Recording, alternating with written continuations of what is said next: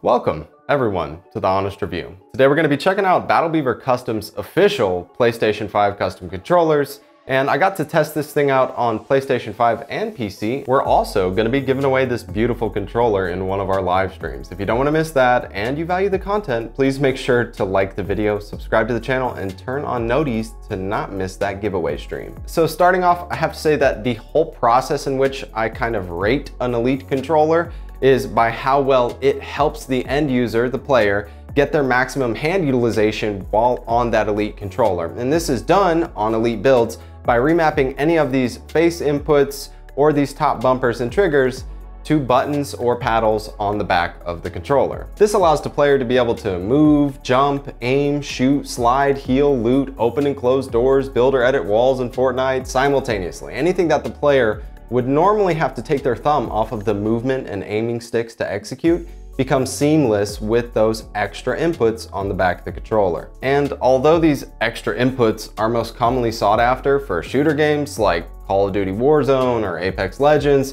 they can be useful in almost any style of game. So before we go any further, I have to get this out of the way. When you look at Battle Beaver Custom's controllers, we're looking at custom controllers. These aren't cookie cutter, mass-produced controllers with a one-fits-all build like Scuf, Nacon, Razer Raiju, or the Astro C40s, etc. So as quickly as possible, let's run down the performance options that are available coming from Battle Beaver. We start off by specifying how many back buttons we want. You do no back buttons all the way up to 4 back buttons.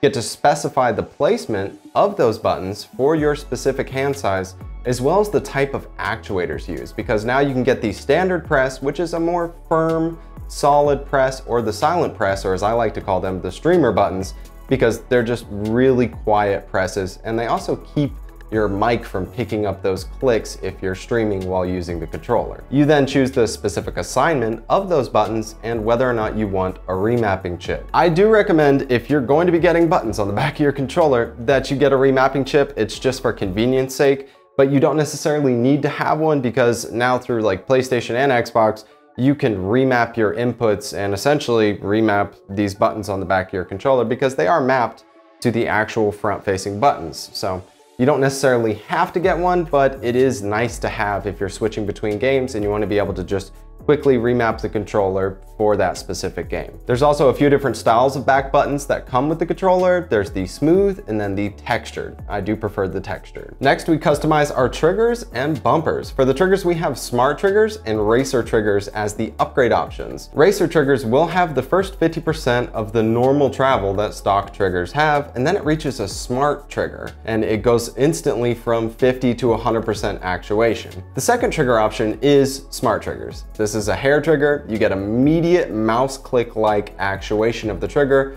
with little to no pre or post travel time, letting you fire as quickly as possible and making rapid fire semi-auto shots easy. So if you pretty much only play shooter games, I highly recommend getting the smart triggers. But if you like to play racing games as well, you might want to consider getting those racing triggers or just keeping the triggers stock. And then we have the smart bumpers. This is pretty much the same as the smart triggers. It is a mouse click-like press. I don't see this as a must-have because the bumpers are already a pretty short travel time, but this does shorten up that travel time and makes it a very quick, clean, precise press, just like the smart triggers. Next, we have the D-pad modification. This separates the stock plastic D-pad into 4 solid different buttons, helping prevent accidental presses in other directions. This is very useful in fighting games. Under the rumble section, we have the option to completely remove the rumbles from the controller and reduce the overall weight. I personally always get the rumbles removed on any of the Elite controllers that I've ordered. That's because I prefer a lighter controller, and none of the games that I play actually have an effect from the rumbles that I need. It is true that certain games though,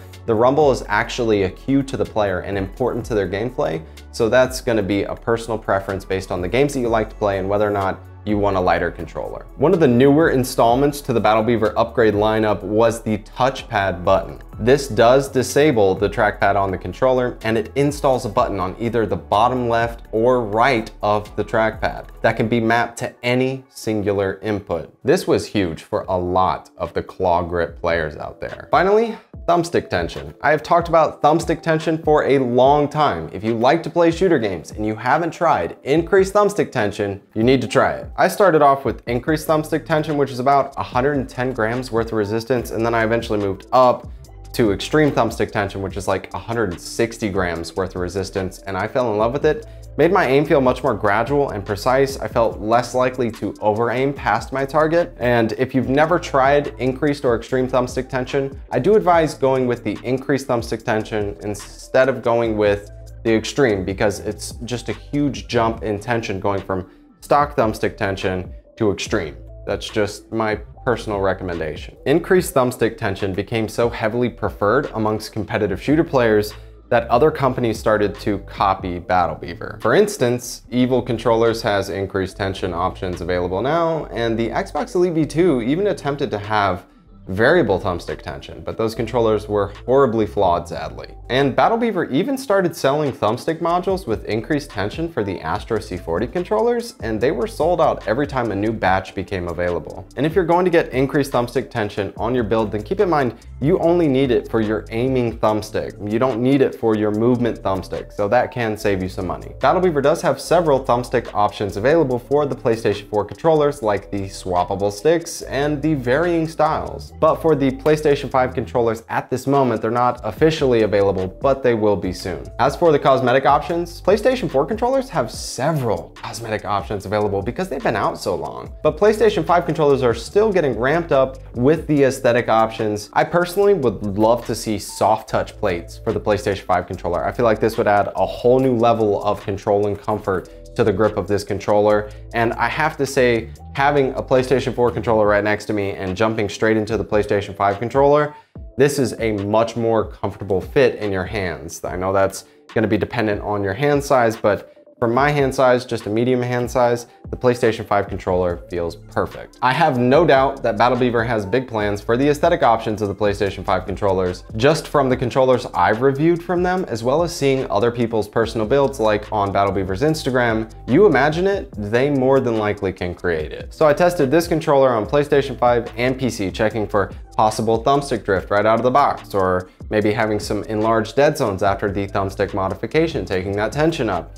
Smart triggers, smart bumpers, all the buttons, wireless connectivity, remapping, back button performance, everything possible that I could check on this controller. The one issue I did have with this controller was not so much Battle Beaver's responsibility, but more so Sony's, because Sony has software out that allows PlayStation 4 controllers to work flawlessly while using it on PC, and they haven't updated that software to make these PlayStation 5 controllers work perfectly on PC yet. So while using this on PC, I could get it to connect and I could use it, but after an extended duration of time, it would eventually disconnect sometimes, or I would have flawed inputs and the inputs would start to mess up. And I've seen this in several forums, and Sony has acknowledged that they are going to be updating that software for PC use, so it should be remedied soon. But that was my only real issue with this controller. Everything else worked as it should. But I'm sure you all know that every product has its pros and cons. Pros.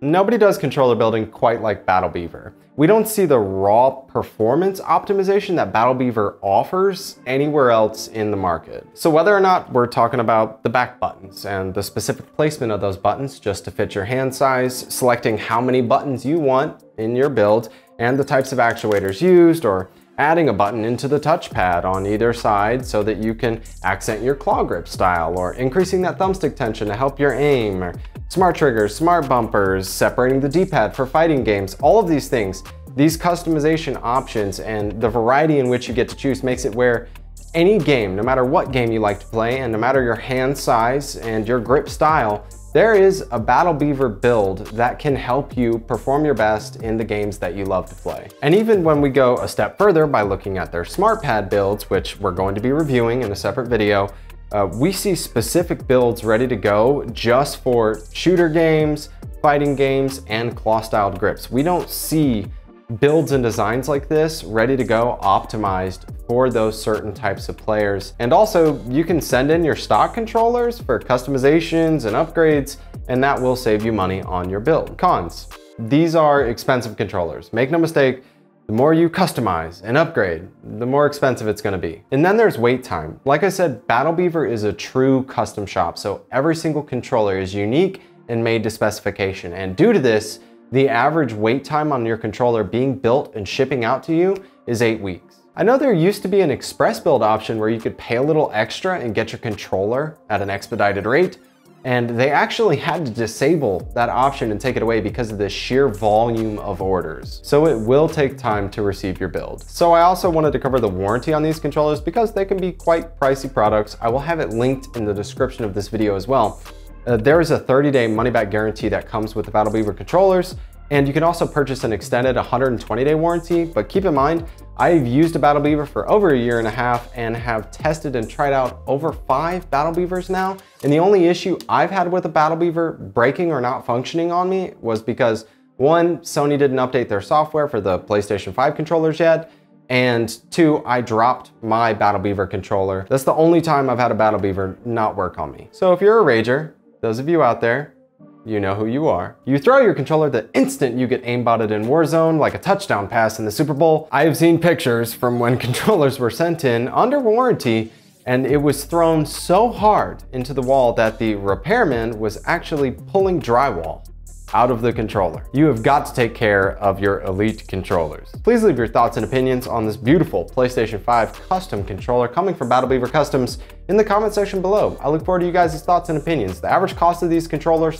fully decked out, anywhere from $150 to $250. They can get really pricey if you're really decking these controllers out. So I look forward to you guys' opinions in that comment section below. What do you guys think? Is it worth it? And don't forget, we're gonna be giving away this PlayStation 5 Battle Beaver and this PlayStation 4 Smart Pad coming from Battle Beaver in our live streams. And if you don't wanna miss that and you appreciate our honest reviews, please don't forget to like the video, subscribe to the channel, share the content.